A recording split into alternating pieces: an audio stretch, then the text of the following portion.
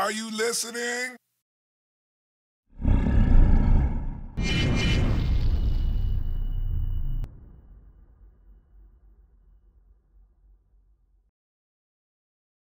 Hello guys, welcome to the Mayhem Tigers instruction video on the new Inception Design M170r trigger. This is available on the website now, so go to www.mayhemtigers.co.uk. The video is by myself, Alex M, and I will be talking you through the installation of the Inception Design trigger to an M170r. In your M170r case, you'll have the gun, you'll have some grease, and you'll have a set of Allen keys. So these are the things that we're going to need today just to fit this in and do a quick little overview maintenance on it. So the first things first, if you just grip the gun and hold on to the front grip and pull it apart like so. I've made that look really easy, but bear with it, give it a good grip and it'll come off nicely. Just pop that to one side for the minute, and then what we want to be doing is going to the back of the gun here, and you pull upwards the bulk assembly and pull it out like so. Very easy maintenance. Now what we're interested in is getting at the 3 screws. So we're going to need access to this trigger screw here. We're going to need to take out this back body screw, and then we're going to need to take out this body screw here. To do that, we're going to need 2 sizes. They're over there. To find those, we just open up the kit of Allen keys, and it's this small one there, and it's this big one here. So the bigger one is for the body kit. So it's the front body screw and the rear body screw. When you're undoing these, always make sure that you put the Allen key right into that screw, just to help with future maintenance, because if you don't put it in all the way, then it can shear the screw. So just wind that screw out nicely, that will come out, and we need to pop that to one side for the minute. So that's the rear screw. We should pop that over there. And then we want the front screw as well. Want to take that out. We just undo that nicely. Again, make sure you push the Allen key right into the bolt to make sure it comes out nicely. Then take the top of the body off, the bottom of the grip frame. This particular one, M170r, has a hair valve. These are available in our shop also and can be bought as part of a combo deal. So taking off the grip frame, again insert the Allen key right into the screw and then take the screws out. Pop them to one side. Again, if you're doing this on field, it's always best to pop them back into your case so you don't lose them if you haven't got a tech mat or a nice flat surface like I have today.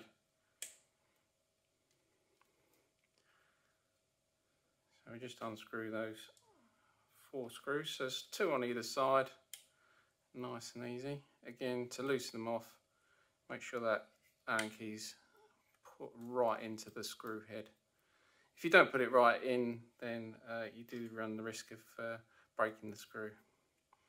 Also make sure when you are doing these back up that you don't over tighten them, as it's quite hard to get them out afterwards, and also can result in the bolt shearing off and you losing the thread inside the gun. So once we've got that grip frame off, grip cover off, we're interested in this screw here. So that is the trigger pin. Again, take your Allen key, it's the same one for the grip frame, and just wind that out. Nice and easy. Now you want to keep hold of the trigger at this time to stop it dropping out, but put that pin nice over there. At this time I normally take this gasket off just so we can keep that safe, because if it does fall on the floor then it's quite hard to find it again. So if we take out the trigger, watch out for that little trigger spring that's just popped out that you might have just seen. I want to put that to one side as well.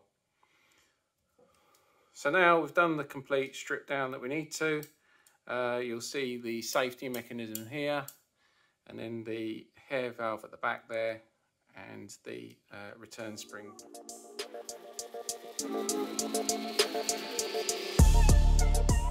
So with the M170r trigger,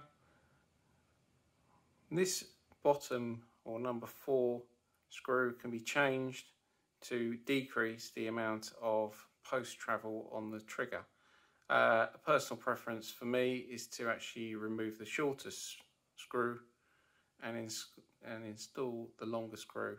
That's giving you less post travel, so that's the movement after the trigger has been activated. So I'm going to put that smaller screw to one side, and we're going to install the longer screw. Now to do this, you must screw from the back of the trigger, simply because the machining on the front is too smooth for it to come through. So you need to take the hex part of the screw, just get it started in the thread, and then using your Allen key, wind that right through to the front of the trigger.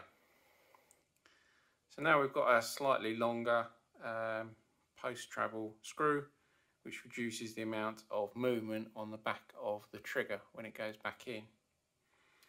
So reassembly, we've got a grip frame, and we've got a 3-way valve. At this point we just need a little bit of grease, so just put a tiny little bit on the 3-way gasket, just like so, just so it's going to seal in there nicely when we put the body back on. So we've done that, and we need to take the screw, the trigger and the spring, and install the trigger into the grip frame. So taking the grip frame, what you want to be doing is aligning the trigger spring, which is just popped out.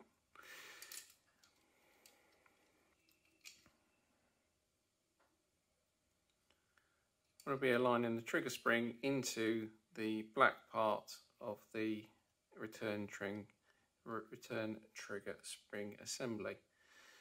Taking the trigger pin, just pop that into the grip frame through the ball bearing part of the trigger, and then with your small Allen key just do that up nicely. Again, don't do these up too tight.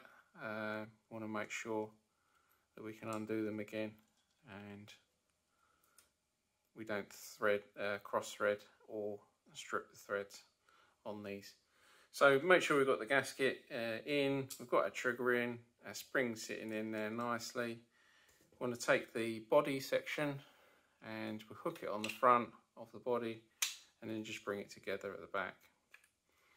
If you pull the trigger while you're doing this, it just gets it out of the way and just lets you seat the back of the body back onto the trigger frame. So take the rear screw, do that up nice and tightly.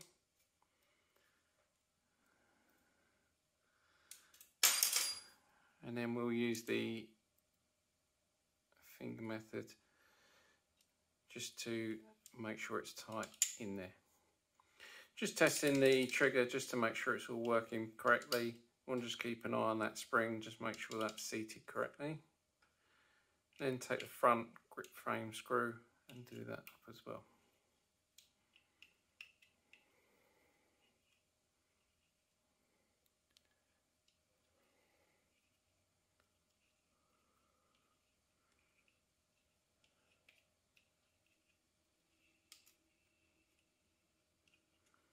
Once you've done that up, just double check the tightness, and then we can now put the front grip back onto the gun. get that nice and seated. At this point, just want to check that the safety catch is working as well, and then we'll go from there. So we'll put the grip cover on. There's 4 screws, 2 either side, that we just need to do up.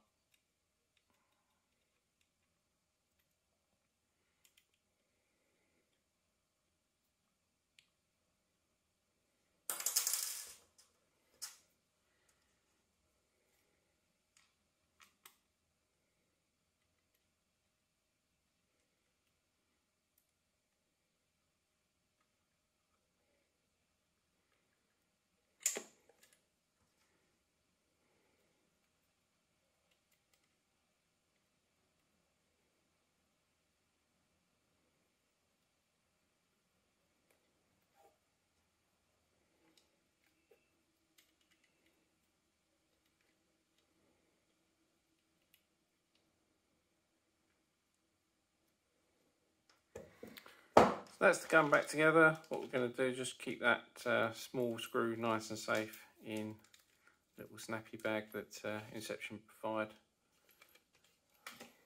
Keep that to one side. Back into the gun.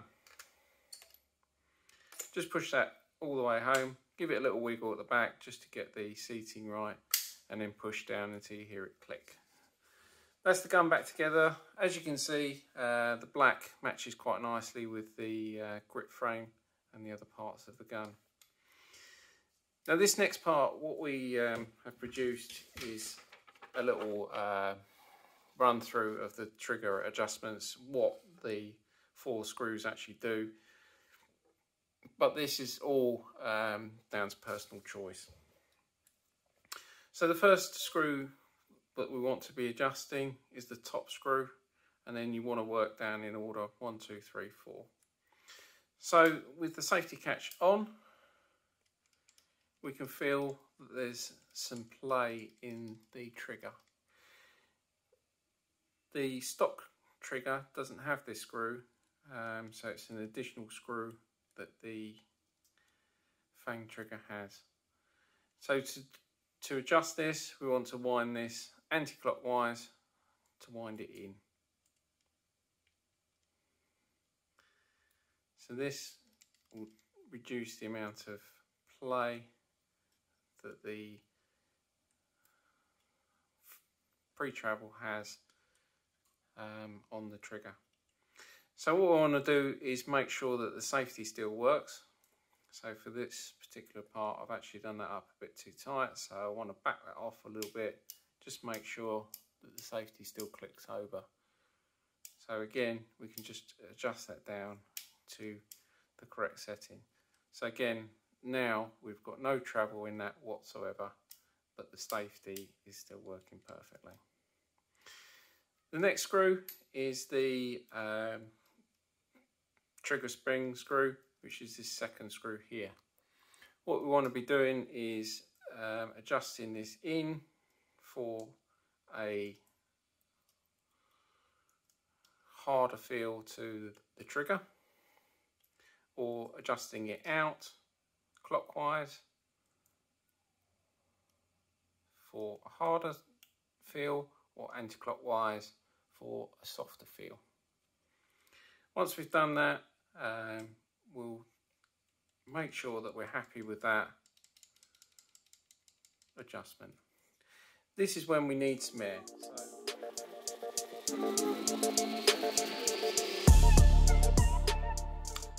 Okay guys, so once you've got your trigger in, we've adjusted the first 2 screws. What we want to do now is air up the marker. So I've just got a quick connect line onto the marker.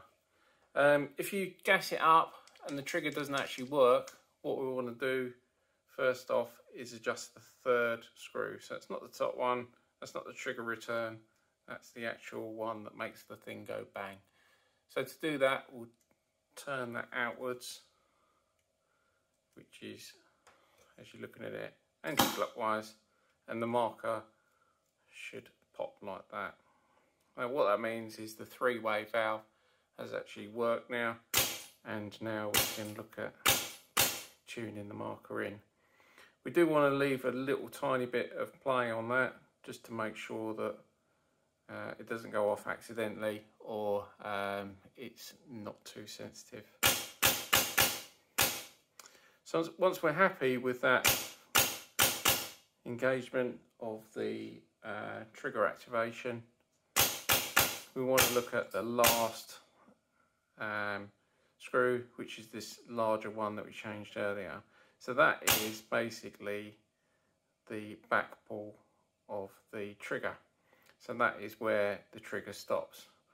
So we can make this as short or as long as we want to, just by simply adjusting this small screw at the bottom. So for this particular customer, they want a short stroke trigger. So what I'm going to do is just wind this in slightly.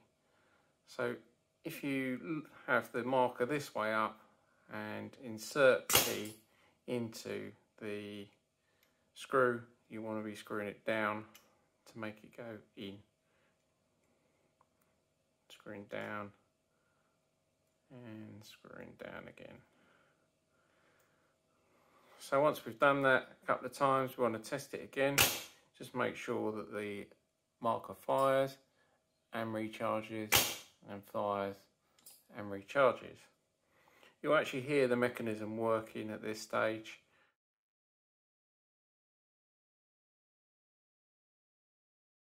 You can actually buy from our shop a Stellar barrel kit with a muffler on the end of it, which is great for servicing markers inside. So again, what we'll do is we'll just tune that slightly more.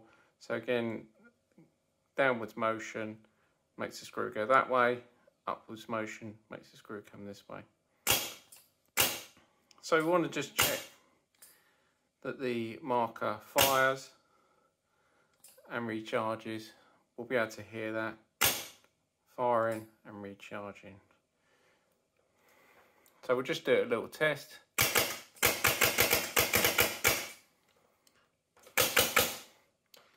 So again, once we've got some paint through that, we'll check the marker and just make sure we're happy with the setup.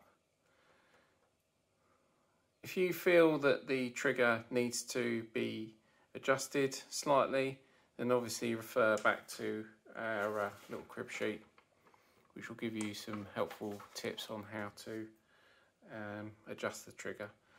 What we want to be making sure is once we've finished all the adjustments, that the safety still works and the gun can't be fired still.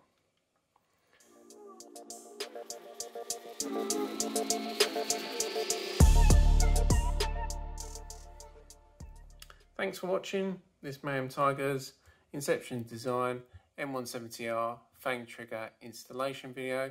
The Fang trigger is now available on the website in either black or red.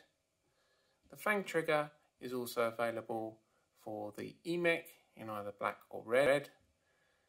There's a variety of body kits available from Inception on the website also, for the standard version of the EMEC and also the MagFed version of the EMEC. On the website also is a variety of barrels and barrel kits.